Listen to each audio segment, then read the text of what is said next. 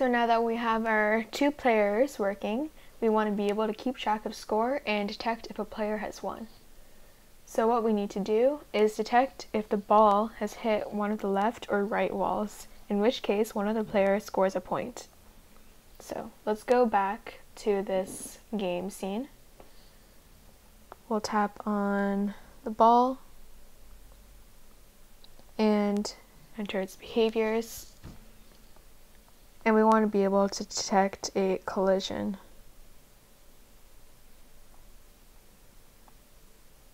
So this will be the collision with the left wall,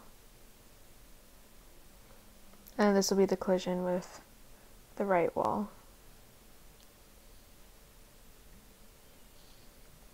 In these cases, we want to broadcast a message.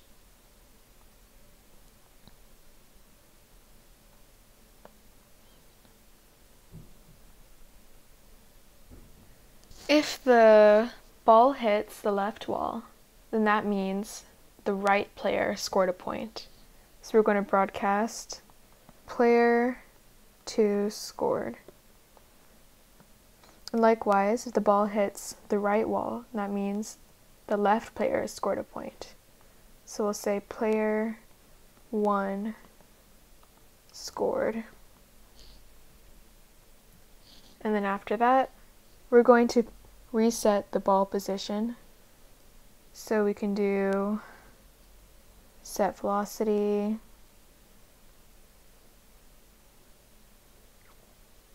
we'll set velocity to 0. We're going to move back to the center of the screen.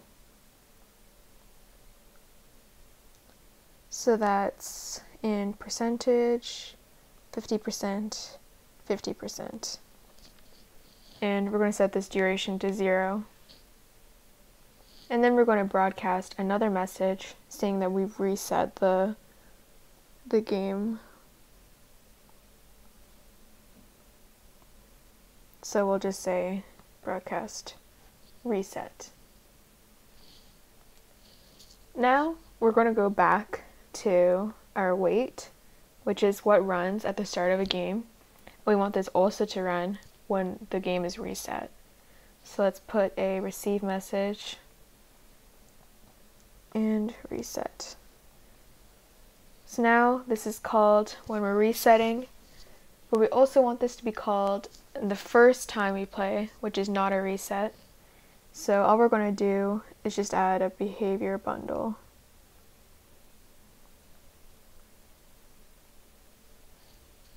So now we have the ball's position resetting when a point is scored, or when a new game is started. And in both cases, it waits 3 seconds before the ball starts moving. Since we're now broadcasting when a player is scored, let's actually create a scoreboard. So let's go back and let's go back to grid view. We can go to special object and create a label. Let's start this label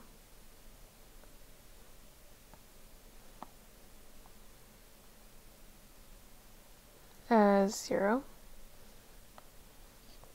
We can set that font size to 72, font color to white,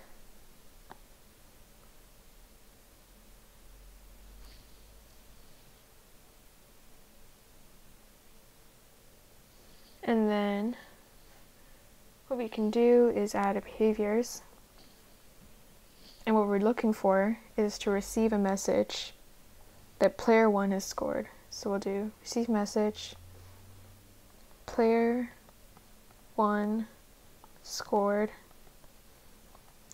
So when we get that message that player 1 has scored, we want to add to the score. And we're going to increase by 1. And the game ends when we get to 11. When the game ends, we want to go to a game over screen. So let's do load overlay. And we can use that default game over that comes with the project. You can pick a transition.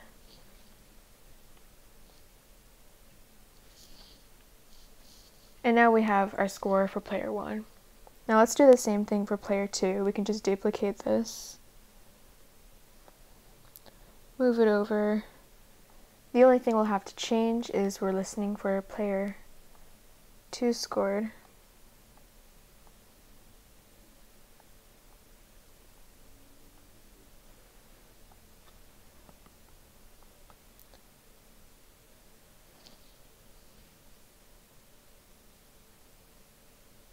And now we can test our game.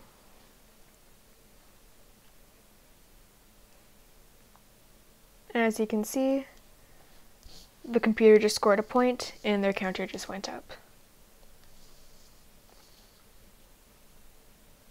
Let's actually create another label and put in the center of the screen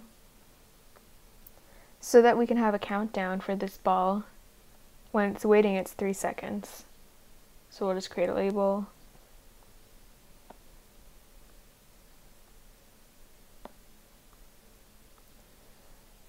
We're going to start off empty, so no text. We're going to change this font color to white.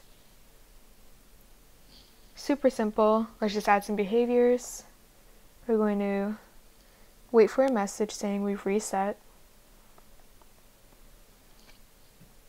And then we're going to count down 3 seconds.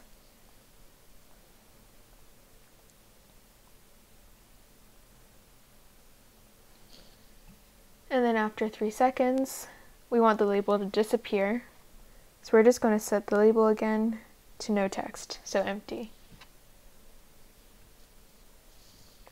And since we want this to happen not just when we reset, but also at the start of a new game, we can just add a behavior bundle. So now if we start a game, we have this 3-second countdown, which disappears after the 3 seconds.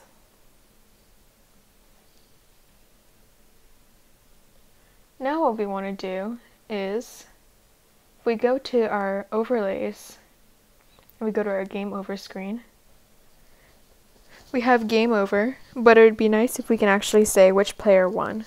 So what we can do is, let's rename this to player 1 wins.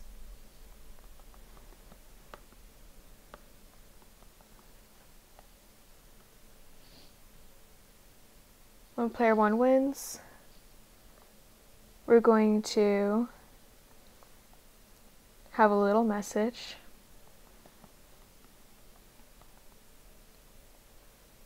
Let's set this to white. We're not going to restart. We can take this out. We can just go straight to the main menu. We can actually call this end of match.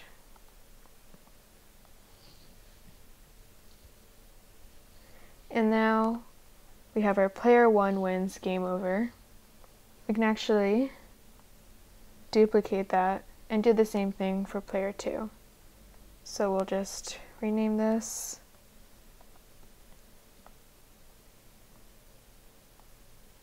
And we'll have a little message saying player 2 wins. So now, if we go back to our game scene, we can go to our score from earlier. Player 1 already goes to the player 1 wins, and we just check the player 2 score, and we want it to go to player 2 wins. So now we have a game over screen that says which player wins.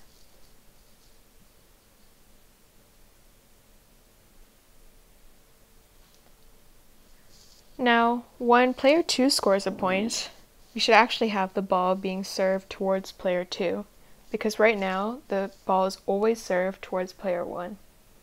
So we can change that in the ball behaviors.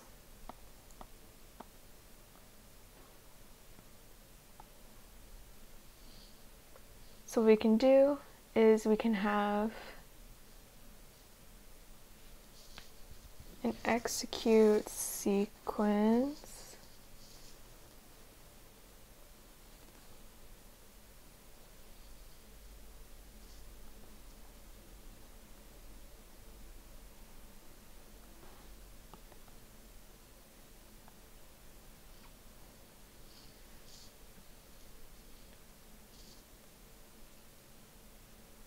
and we can also put a box container which will just keep track of who's serving. So we'll just call this serve direction.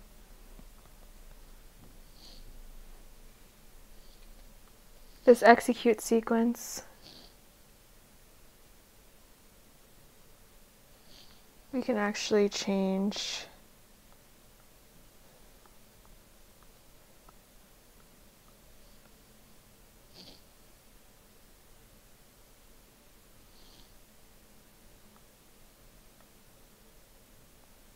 to random.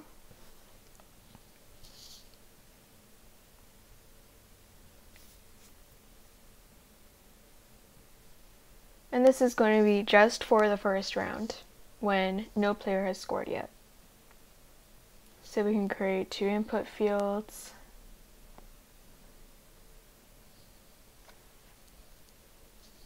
From the serve direction.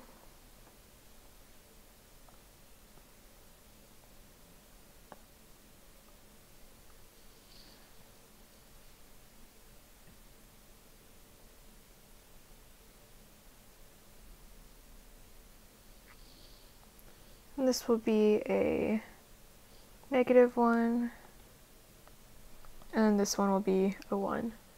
So it's random if it serves to player 1 or player 2.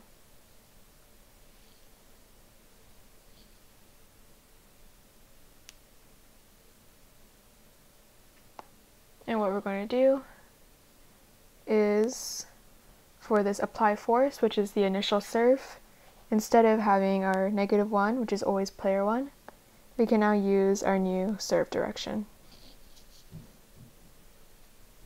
Now if we test our game,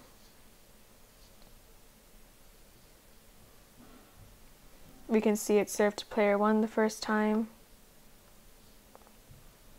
And if we try again, it serves to player 2. So now that first serve is random, but what we want is for when a player scores, it should be serving towards them on the next round. So that's easy to do.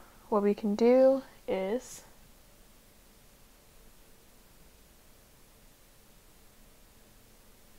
create another set input field on the serve direction. Drag this over to where we detect our collisions. So this is when player 2 scores, in which case we should be serving towards player 2. And when player 1 scores, we should be serving towards player 1. So we can test this really quickly.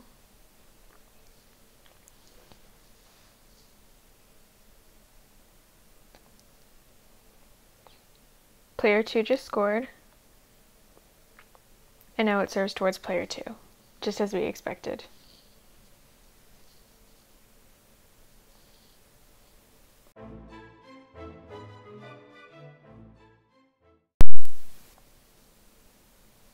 Now that we have scores in our games and we can detect who wins, it's time just to add a few finishing touches. Let's first start by adding a pause button. So we can go back to the scene, and we're just going to go to Scene UI layer, and then we can create a special object. Let's create a label. It's going to be our pause button, so we can just put pause here, and we'll just change the text to white. Make sure the alignment is centered, and then we can just move this a bit. And then we can start adding some behaviors for when it's clicked. Behavior, so we want to detect when they tap the pause button, so let's add a started touching. And when that happens, what we want to do is load the pause overlay that comes with the project, this pause menu. Can put a transition here. Let's actually check out the pause menu that came with the default project. It's an overlays, pause menu. Let's just change these text colors to white. We have a resume, a restart, and a main menu. Let's actually take out the restart. And we're just going to rename this main menu to end match. And we can also set all of these to white. So when they pause, they have the option to either resume or go back to the main menu by ending the match. Let's actually test this.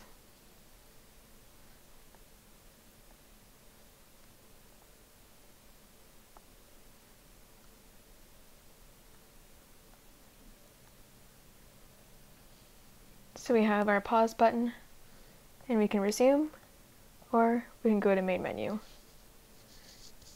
Now let's create a quit button in the main menu. So we'll go to the main menu scene. Let's move some of these things up. And we can create a new label.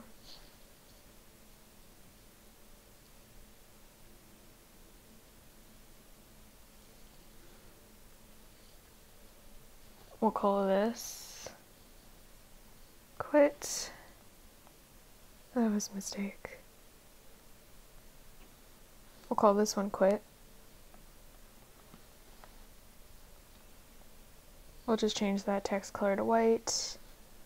Alignment, center, as always. And all we're going to do in the behaviors is when you start touching, we can quit project. Super quick. We can test this out. Yeah.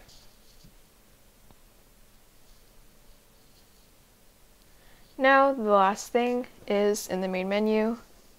We see these two joysticks. We shouldn't be able to see them. We should only see them once the game actually starts. So what we can actually do is, once we leave there, we can actually go to this title here and just add a behavior that hides those two joysticks. Make sure you're in the global UI layer. We'll just hide those. So now when you are in the main menu and you start the game, you don't see those joysticks anymore. But when you click, they appear in the game mode.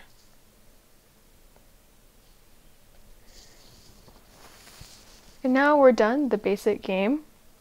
There's a lot more you can do to make this game more complex. For example, you could add different difficulties for the AI, but really you can just play around and have fun with it.